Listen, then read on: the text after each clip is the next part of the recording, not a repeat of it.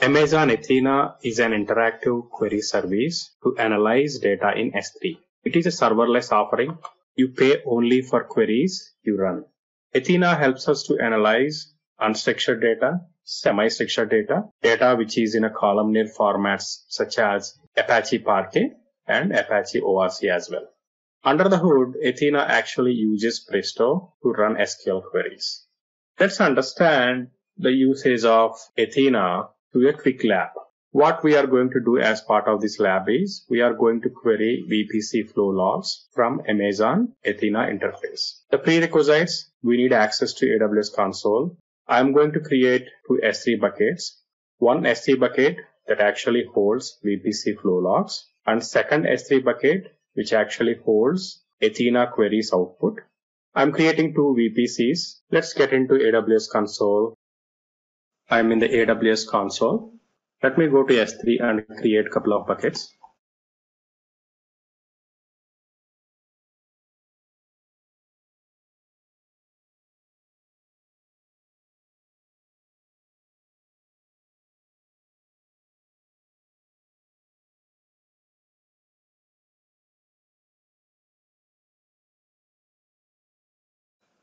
The second bucket is to hold Athena query output.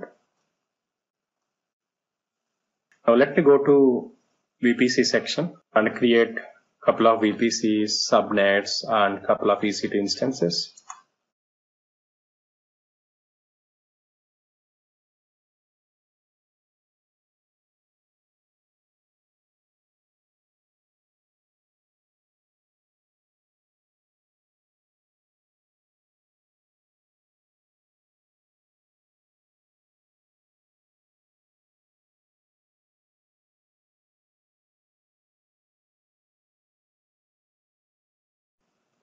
The VPC is created here. Let me create a couple of subnets under it.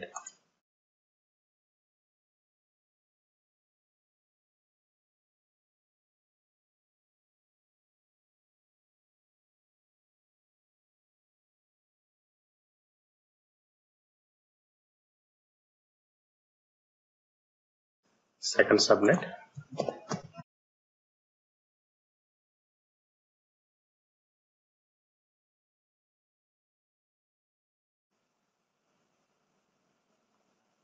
Now let me go to this VPC and enable the flow logs. Create flow log.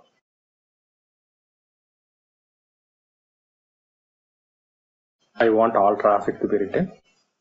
1 minute aggregation interval. Send the logs to S3 bucket. You have to give the S3 buckets ARN number. This is the bucket. Just copy ARN and paste it here. Default format is fine. Just create flow logs. Let's go ahead and create one EC2 instance in this VPC under any of these two subnets.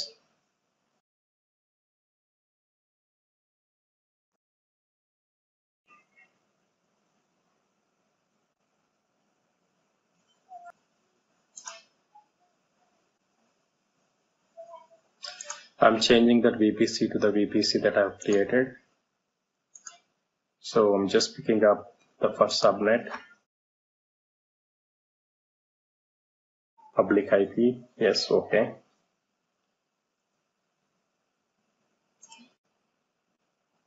I'm fine with the storage, no tags, security group.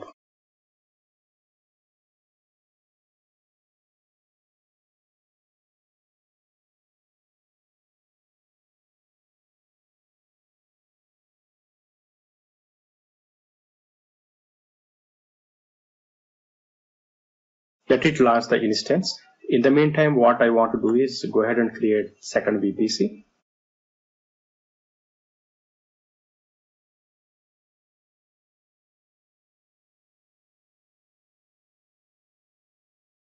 This time I'm using CIDR range of 10.0.1.0.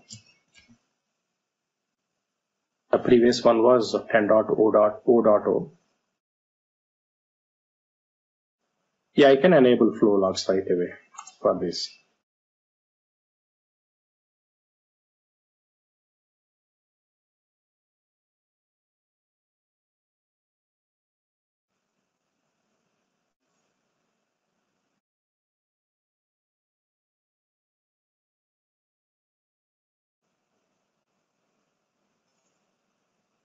You can see flow logs configuration is enabled.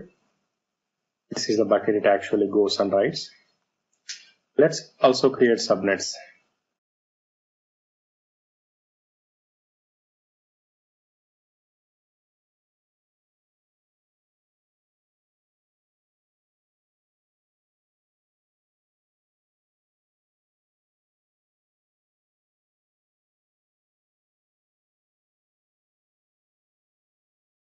Two subnets got created. Now let me go ahead and deploy an EC2 instance in one of the subnets.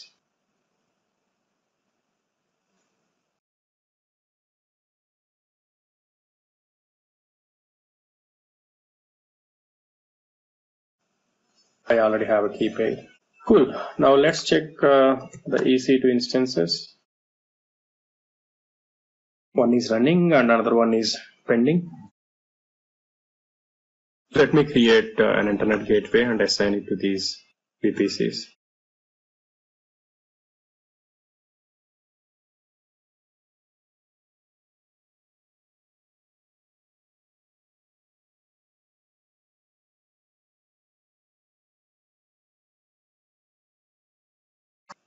So let me create another internet gateway.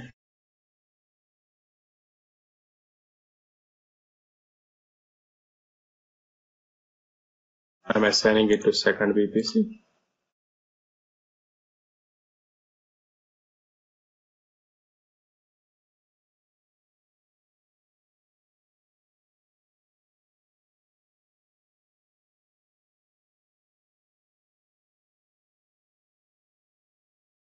So I've just generated the PPK file. And what I'm going to do is I'm going to SSH and give this private key.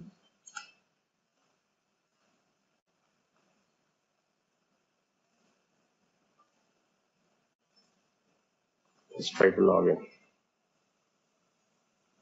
Oh yeah, one more thing I forgot is I need to add that internet gateway route in route table. So let me get into these VPCs. Yeah, let me go to the VPC, each one individually, and let me check the route table associated. This is the route table associated. Edit routes, add a route. Internet gateway traffic. Save changes. Similarly, the same thing for another VPC as well. Okay, now let's try to do this.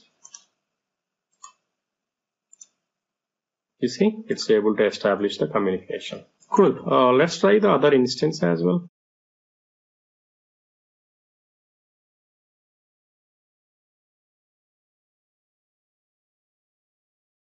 Here we go. We are able to make a successful connection. This is enough for the prerequisite section. Now if you go back to VPC, and the flow logs establishment is already done. You can go to this respective S3 bucket by just clicking this, or you can go to S3, click on the bucket.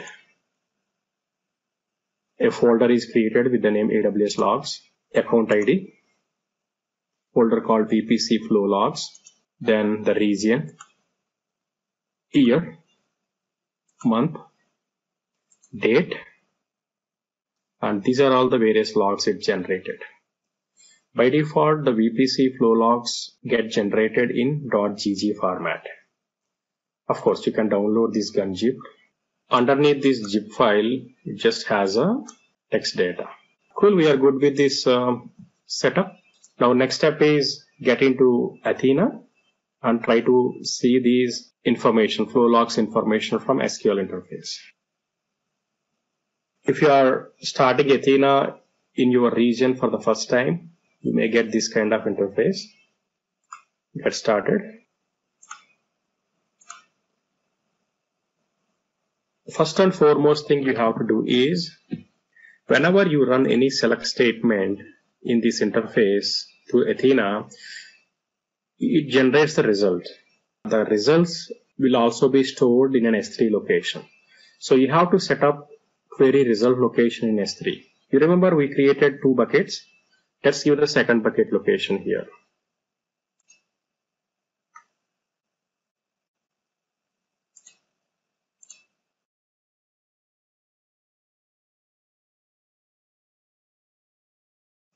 Do you want results to be encrypted? That's fine. Just click OK. Save. Good. By default, you are getting a data source called Aws Data Catalog, a sample database which has elastic load balancer logs. Probably you can use this as a reference. But what we are going to create is we are going to create a new database, vpcdb. Just run query. It says query is successful. In the drop down, you should be able to see your database. If you are already familiar with databases, tables, please note that Athena has no physical tables. Athena has only external tables. That means when you create a table in this database, it's external table. You only have a schema stored here. Actual data stays outside Athena. That is in S3 buckets. Let me create an external table. I will share this query syntax.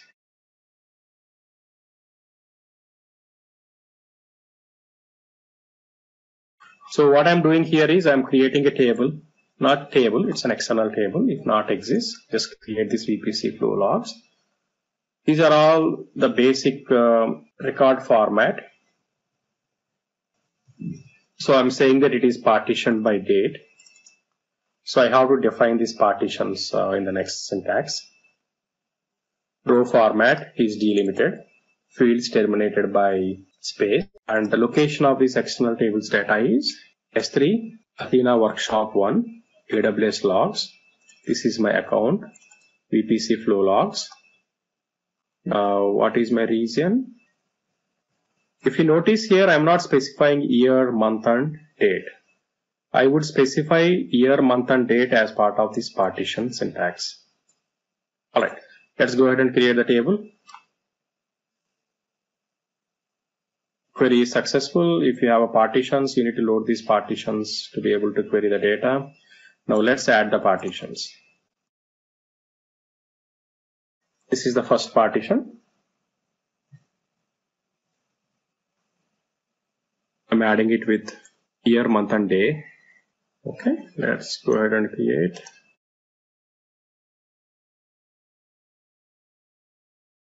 If you want, you can add another partition, such as, let's say, for the next day.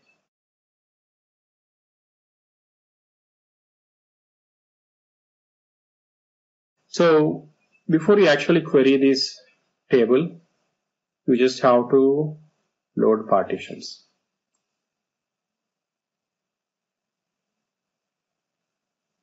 It may be saying that partitions missing for file system. Yes, this is okay, because if you look at I'm currently only at 8.7.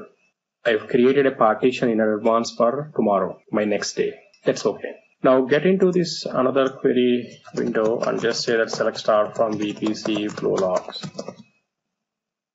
What it does is it goes underneath to the storage wherever this external table is pointing to and gets the data for you in this text format.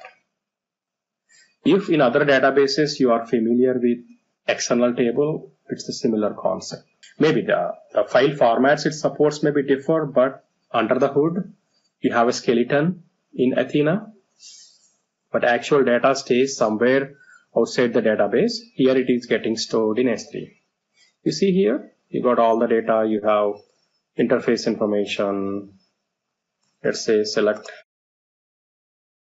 distinct interface ID. Yep, you got 2 interfaces.